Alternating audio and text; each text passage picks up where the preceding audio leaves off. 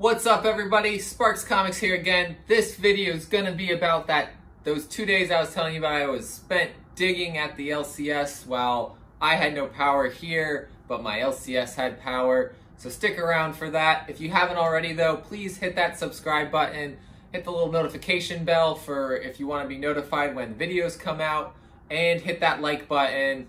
That really helps. I appreciate it a lot. Drop a comment and let me know what you think of this at the end. And yeah, let's get into this.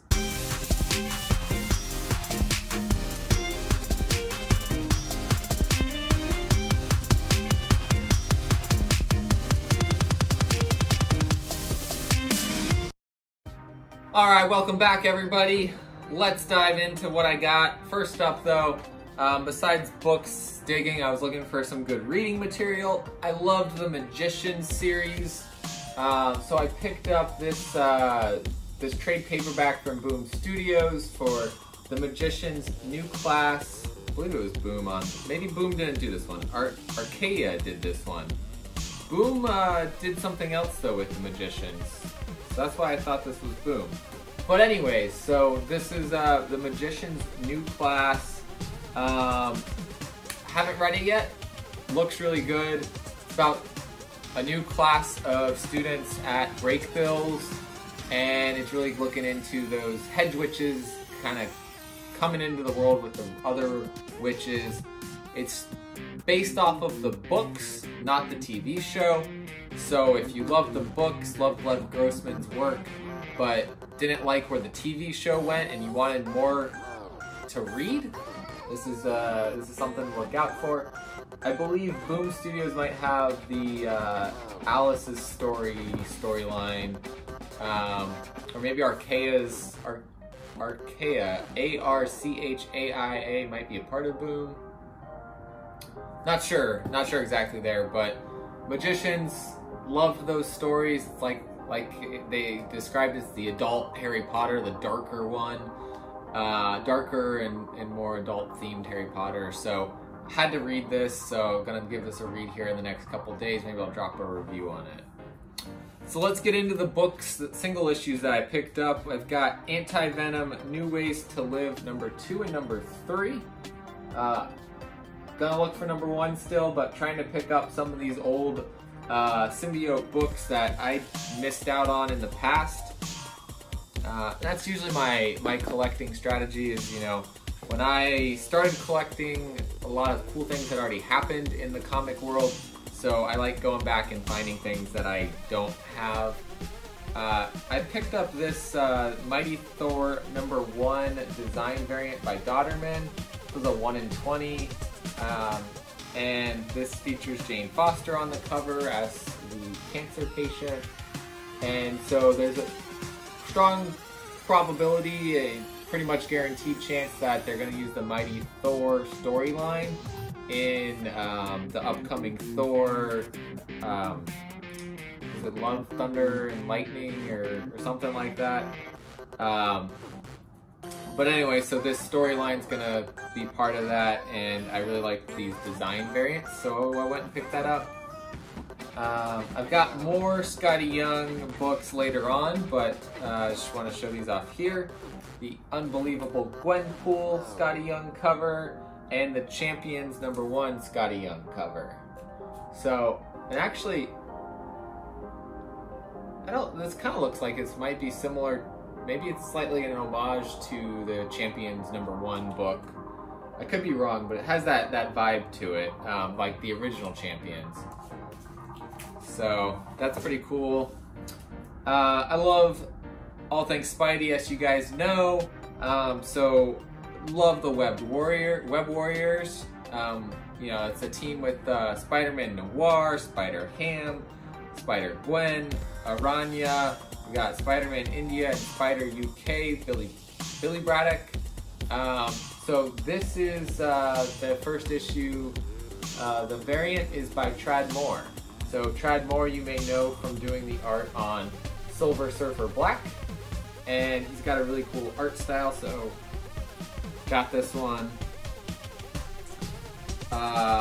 Here's a cool A-Force cover featuring a lot of the ladies of Marvel on it. So we've got She-Hulk front and center. We've got Singularity. We've got Captain Marvel, Medusa. We've got I forget her name, but she's from the Runaways, and I think that's Dazzler there.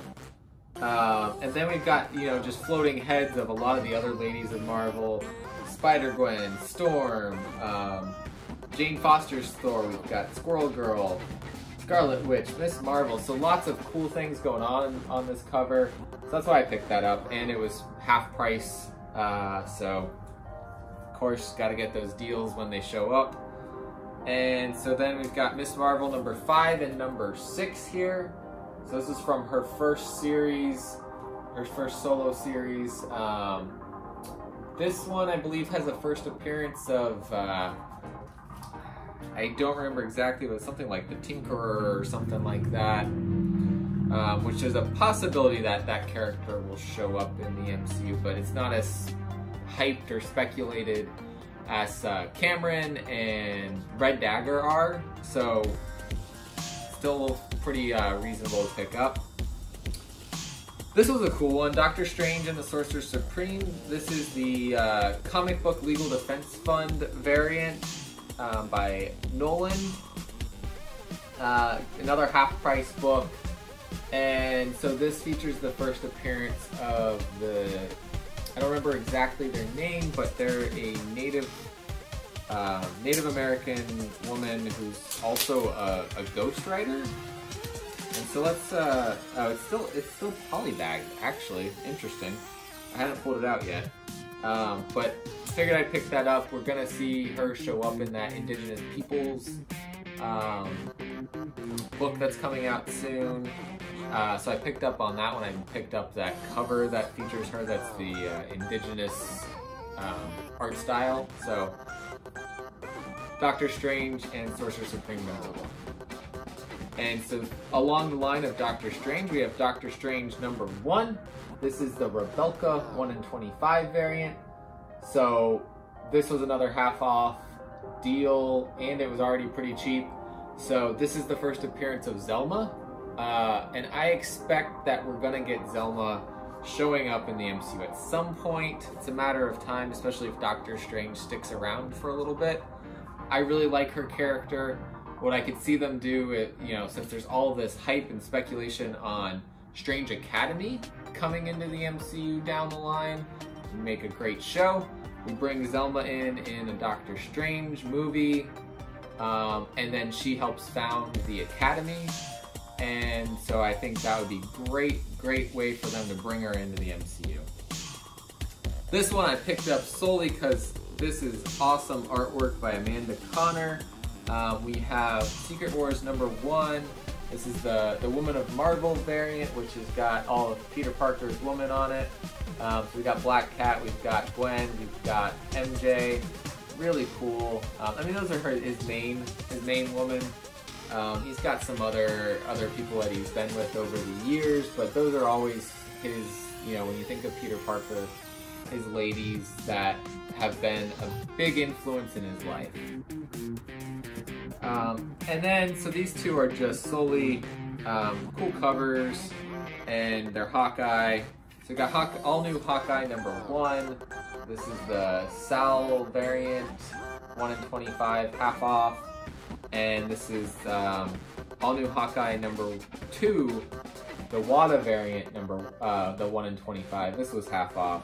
But they're both already pretty reduced prices. I like them, especially this one. You know, if we're gonna see Kate Bishop and you know, if we're gonna see Kate Bishop come into the MCU and then see the two of them meet and then her become Hawkeye, I think that's a cool cover. And so the next couple are back to Scotty Young. We got the Howling Commandos of S.H.I.E.L.D. #1. Love this little funny little thing, you know. Oh, well, it says it fits all. Why isn't it fitting you, man thing? Come on. Captain America and the Mighty Avengers #1. So I believe this is, this should be when we see Sam Wilson really being Captain America. And of course, you know, you're looking at the flyers on the team. We've got 2, and everyone else is not able to fly, so not a good team makeup there. And then A-Force number 1 from Secret Wars. So this is the first appearance of Singularity. And then all new Captain America number 1. I think that's a cool cover for just seeing the design of Sam Wilson, Captain America. And I love Scotty Young. There's a whole box of Scotty Young variants, and I had to restrict myself to those. But speaking of Scotty Young, I found Middle West number 1, Huddleston cover first print, which is the cover A. So I've been interested in looking at this series. It's only, I think, 18 issues, recently ended. So I'm gonna give this a read and see about if I want to try to find the rest of it. But I've heard good things. I think this would be a cool one to get Scotty Young to sign and get it slabbed. But we've got Scotty Young as the writer, Jorge Corona as art. So pretty cool find there. And it was only, you know, a few dollars over cover price. And same with this one. We got Redneck number 1, first print.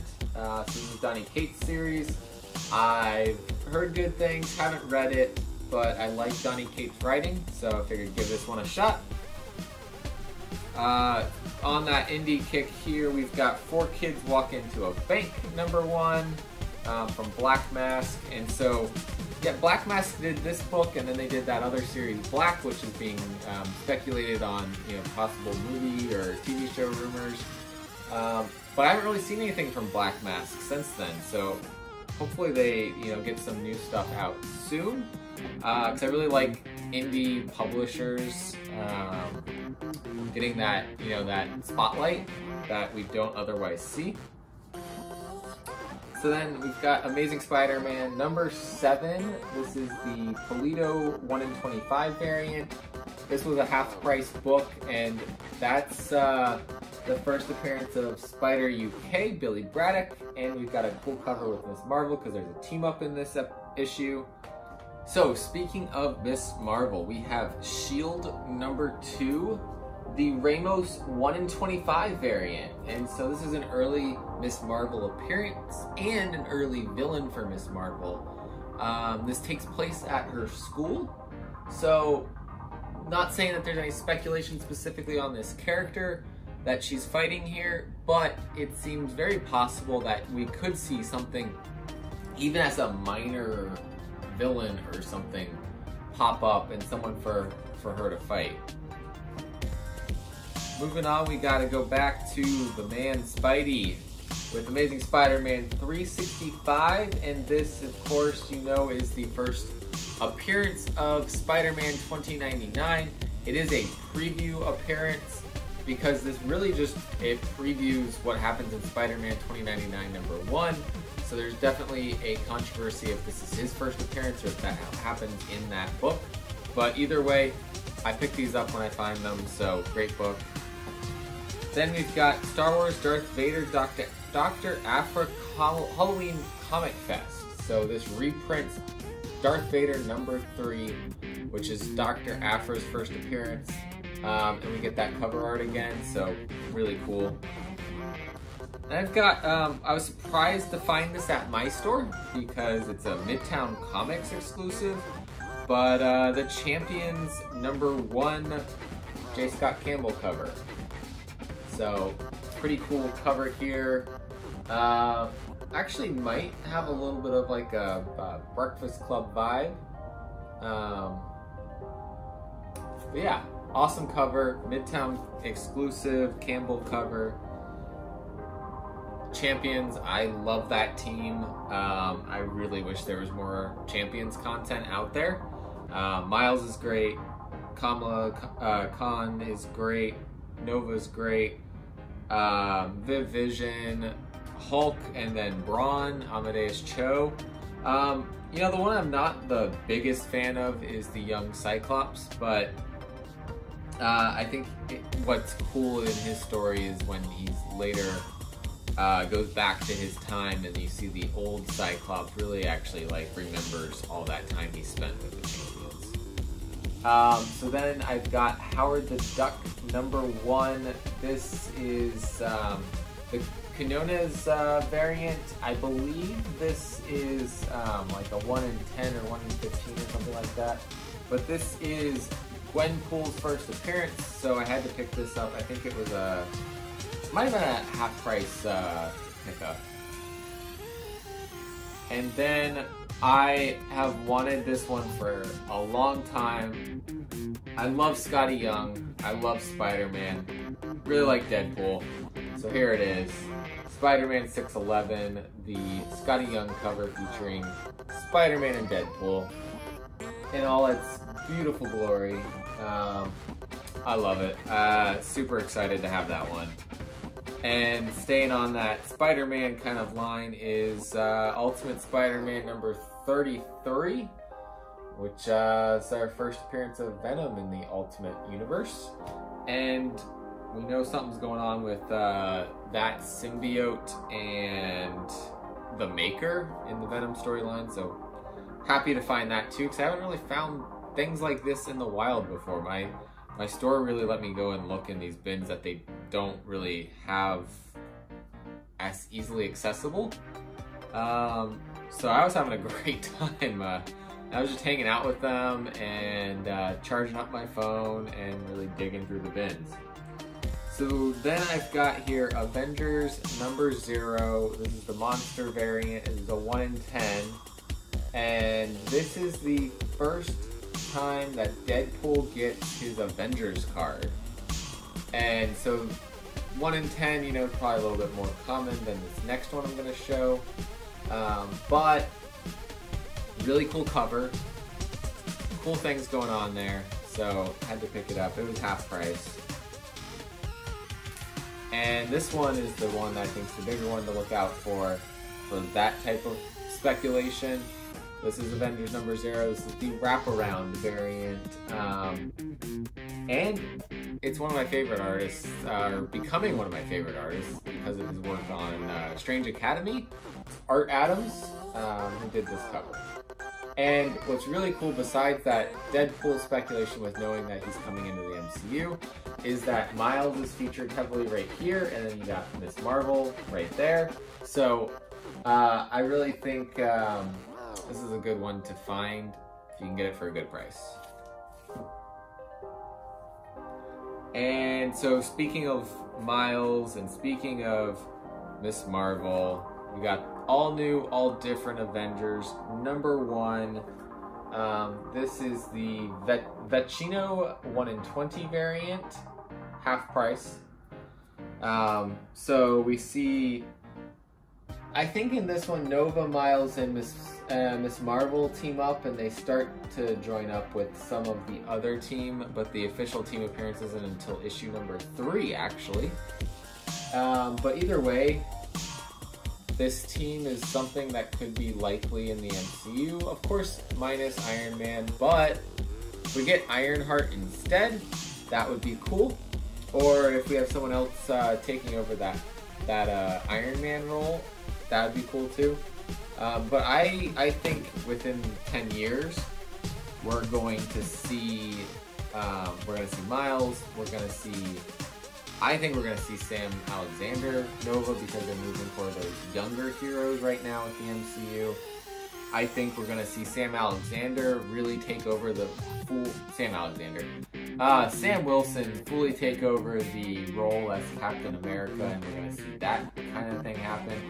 And though we're going to see the Cancer storyline with Jane Foster's Thor in that next Thor movie, I really think there's a chance that she's going to stick around, and we're really going to see that Thor come into the universe. I hope so. I hope they give her at least like 1 or 2 of her own movies and some time teaming up. So, I don't know. It probably is not going to happen. It's kind of my dreams that that'll happen, but either way, I like that cover anyways. And so speaking of the all-new, all-different Avengers, we have issue 2, the Jimenez variant, which is 1 in 25. Again, another half-price book. How could I pick up such a cool cover by Jimenez? And then this one, I think this is the 3rd copy of this that I'll have now. Devil Dinosaur #1. How can you say no to Devil Dinosaur? You know, not a perfect copy, but a decent copy, you know, mid-grade. And, you know, also, you know, first Moon Boy, but we really care about Moon Girl, so Devil Dinosaur's first appearance, though, and it's a newsstand. Can't pass that up. And this one was, like, super cheap. You know, not the best condition. There's something going on the cover, but overall not terrible. First Spider-Ham. How can I pass up my buddy Spider-Ham? Didn't have his first appearance. I'm pretty stoked to just pop across this for a relatively cheap price.